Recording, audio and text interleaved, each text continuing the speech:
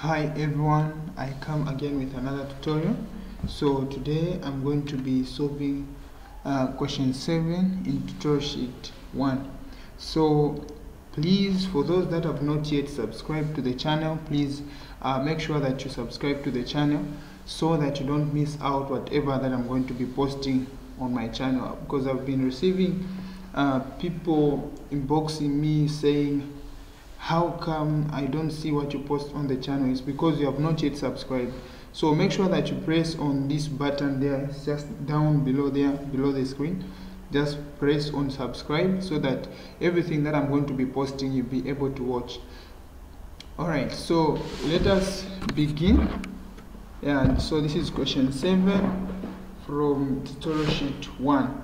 And then the other thing is, if you want to search these questions on my YouTube channel, you can just go on YouTube and type ash. You type ash, you write ash on the search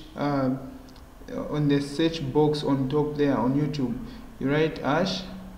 Sorry, this is ash, and then you type, if you want tutorial sheet. If you want tutorial sheet 1, you type tutorial sheet 1, TS1. You type ash TS1, and then you type Q, and then you put the question number. If it's question 1, you put 1 this side. If it's question 2, you put 2 this side. You put 2 this side, and then you click on search. The question that you want will definitely come. You will not start searching for questions, it will just come direct. So since this is question 7, so meaning this, what I've put here is what you should type on the search button if you want to see question 7 on my channel. Alright, so we proceed. So we have this question which says, express each of the following in terms of x over y, where x and y are integers and y is not equal to 0. So when you look at this this statement here on top, you can agree with me that this one is just trying to tell us to say these numbers that have been given them, these numbers that we have been given here, despite them being decimal numbers, they are not irrational numbers. They are rational numbers, because only a rational number can be expressed in this form, where x and y are integers and y not being equal to 0. So in short, this is just the definition of rational numbers. This statement on top here is just the definition of rational numbers. So in other words, they can ask you to rationalize these questions here, or sometimes they can tell you to say, show that this is a rational number. So what we're going to be doing is actually what you're supposed to do when you have faced such questions. So the first thing that you need to know here, you first have to equate this to a certain letter. So for me, I'm going to use x. So I'm going to say let let x be equal to 0. Let x be equal to 0.1 6. So you can see these 6's are repeating, so they are just going like that. So how do you do this? How do you solve such a question? So we can see that the numbers which are repeating are 6. The number which is repeating here is 6. So we are going to move one step towards the repeating number, and to make sure that that step that we're going to move, or those numbers of steps that we're going to move, should take us just next to the repeating number. So here it means that we're only going to move once. We're going to move up to that point, then we're close to the repeating number. So if we move one step this side, meaning this side, we're going to multiply by 10. So this will be 10x being equal to, so we're going to have 1 point. This is a point. So 1.6, the 6 will be repeating. So the other thing that you do again is you move another step or you move other steps covering the repeating numbers. Here the only number that is repeating is 6, so meaning we're going to move one step to cover this 6 up to that point. So when we move one step to cover this 6, it simply means that even this side we're going to add 1 0, meaning we're going to have 100x being equal to 16 point, the 6 continues to repeat itself. Yeah, so 100 minus 10 you get 90. 100 minus 10 you get 90x, which is equal to 16 minus 1. This one will give you 15. So you say 90 over 90. So x is equal to 15 over 90 is yeah, you can reduce this one. 15 over 90, I think 15 into 15 is 1, and then 15 into 90 gives us 6. So this is 0.1666 expressed in a fraction 4. So this is the answer for this question.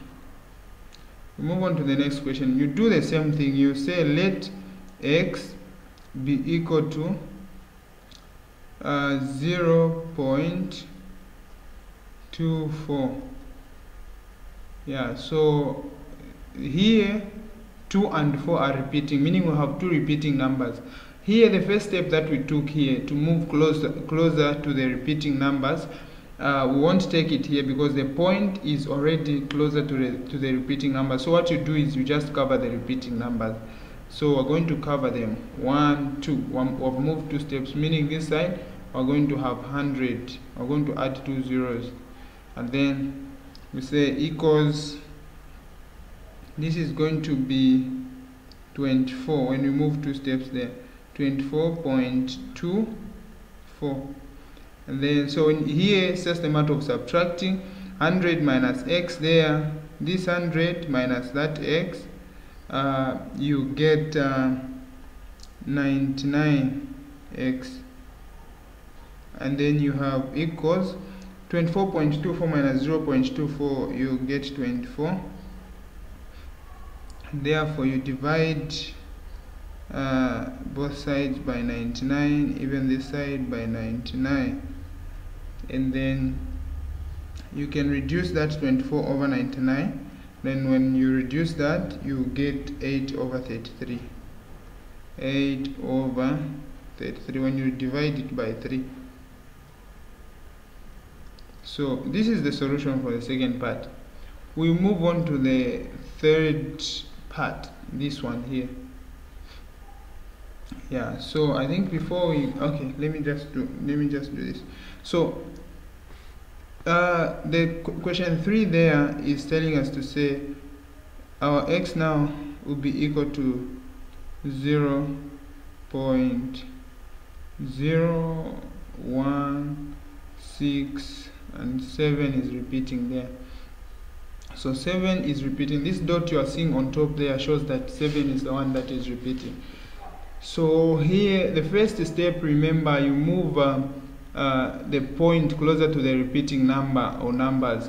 So here we're going to move how many steps? 1 2 3 steps. So meaning this side we are adding 3 zeros.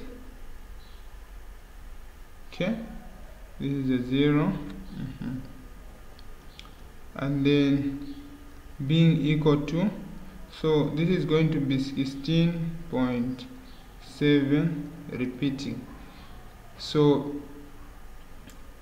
the other step is you move a decimal point covering the repeating numbers. So we're going to cover at least 171. So meaning here we're going to add another 0, which gives us 10,000 now, and then it's going to be 10,000x being equal to, this side will have 167.7 will still be repeating there. So you begin now to subtract 10,000 minus 1,000, you get 9,000.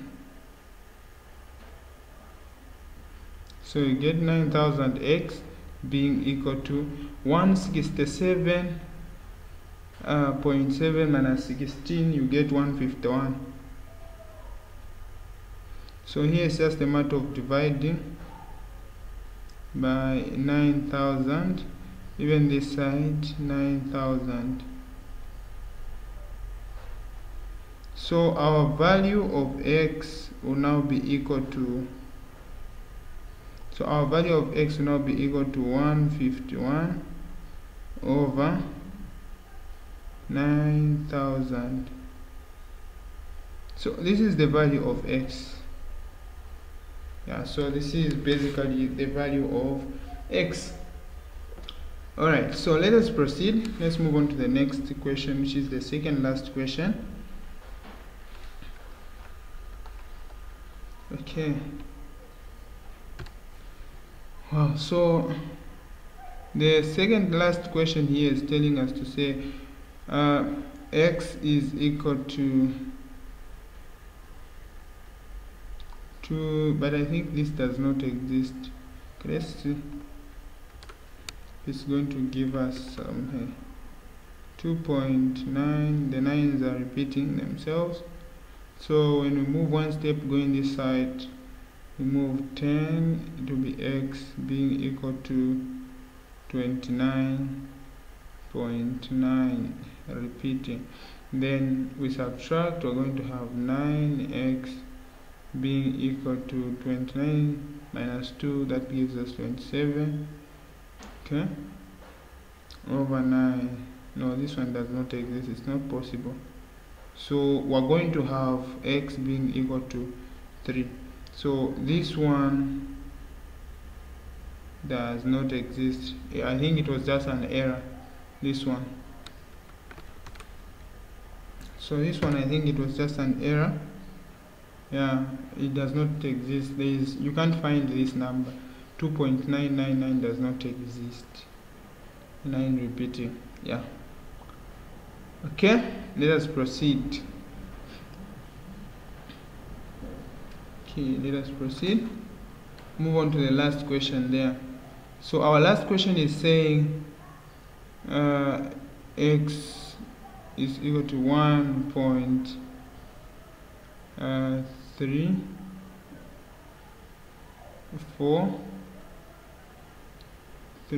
and then we have 5, 5. So 3, 5, 5 are repeating. So the first step, you move this decimal closer to the repeating numbers.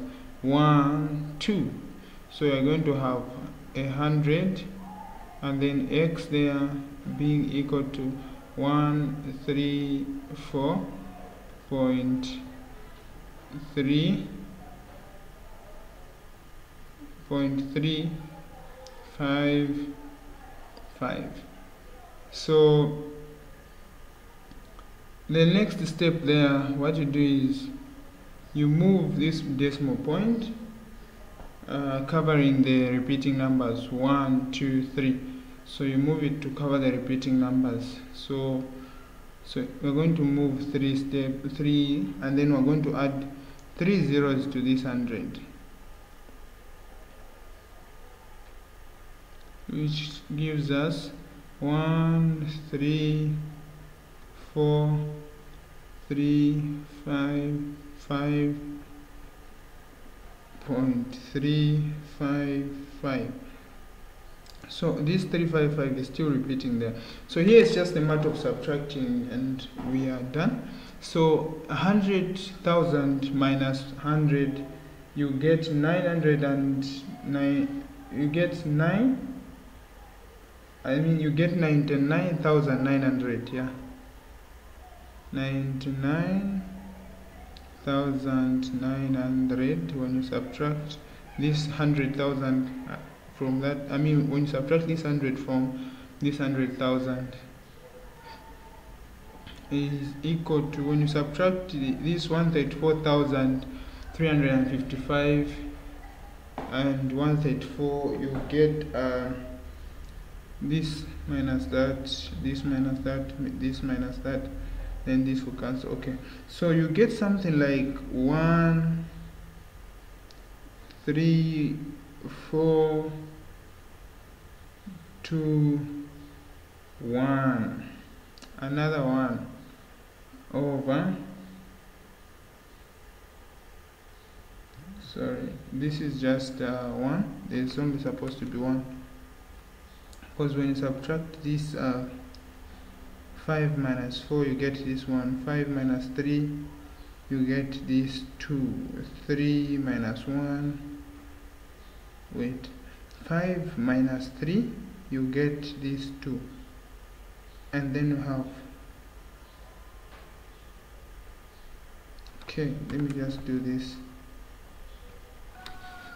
Yeah, so this one isn't supposed to be 4 but 2. This one is supposed to be 2, not 4. Okay, there's supposed to be a 2 somewhere there, so it's supposed to be 134, and then there's another 2 there.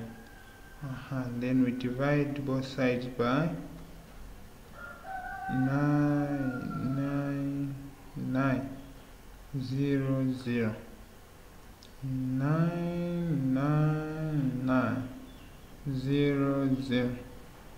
Then we have x being equal to,